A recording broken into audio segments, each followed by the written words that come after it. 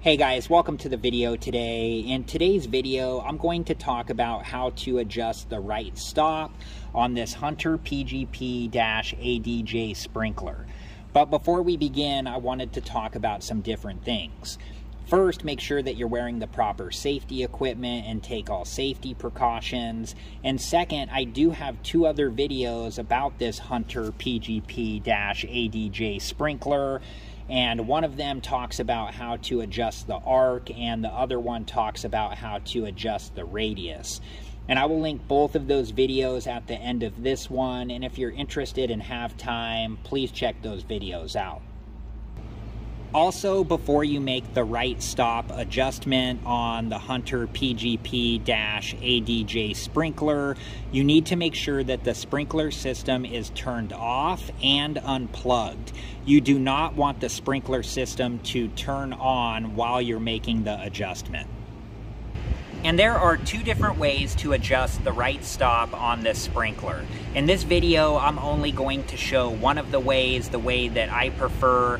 If you're interested in learning about the other way to adjust the right stop on this sprinkler, please refer to the official Hunter website. And I do have a new Hunter PGP-ADJ sprinkler here for reference. This is what this one looks like. Okay, there is an arrow right here, and it lets us know which direction the turret is facing, so which direction the water is going to come out. Currently, it's facing this direction.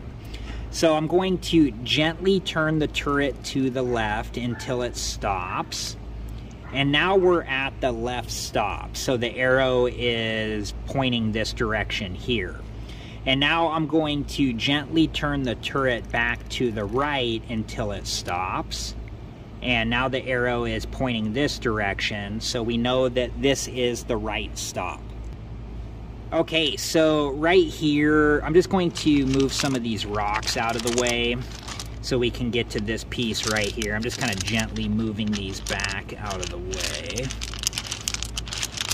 You want to make sure, if you have like dirt or debris or whatever it is around the sprinkler, you want to make sure to move that away from the sprinkler, because when we take this apart, you don't want any dirt or debris to get into the sprinkler system. And when you do take this part off, you want to be careful because there is a spring underneath, so you do not want this part to fly off at you. So just make sure that you're careful and aware of that. Alright guys, I've moved some more rocks out of the way, and I'm going to hold on to this part of the sprinkler down here while I'm turning this part of the sprinkler counterclockwise. You do not want this part of the sprinkler to move.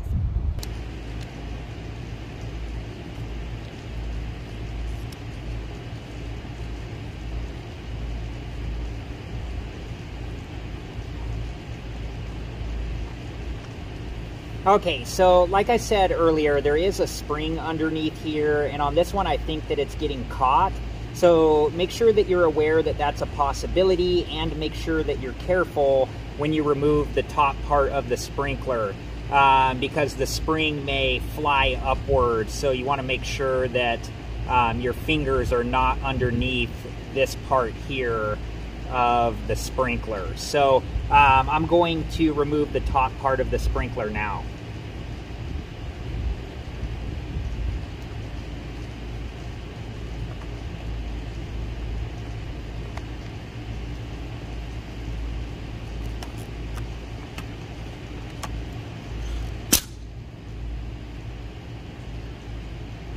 Okay, so I wanted to show you what it was. It was this gasket piece right here. This was getting stuck on the bottom part of the sprinkler and was keeping the spring compressed. So once this gasket piece came free, it allowed the spring to move upwards. So you just want to be really careful if you run into this situation.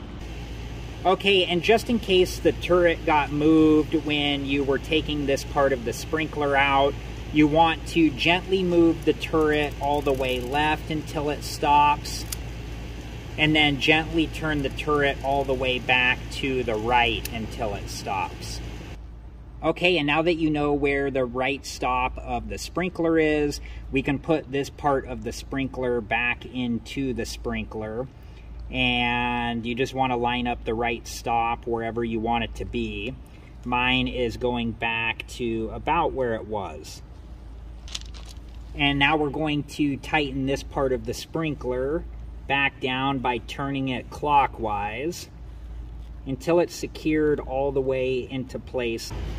And just make sure to get this tightened down all the way. I noticed on mine it seemed like it was tightened halfway or so, but then I turned on this piece a little more and it kept going quite a bit. So just make sure to get this tightened down all the way. I'm going to move all of these rocks back into place and then I'll be right back. Alright guys, I hope this video has been helpful and thank you so much for watching. And like I said earlier, I do have 2 other videos about the Hunter PGP-ADJ sprinkler, and I'll link both of those at the end of this video. And if you're interested and have time, please check those videos out. Thank you guys again so much for watching. Please like, subscribe, and comment, and I hope to see you guys in the next video. Have a good one. Thank you guys for watching. Please like, subscribe, and comment, and if you have the time, check out these other great videos.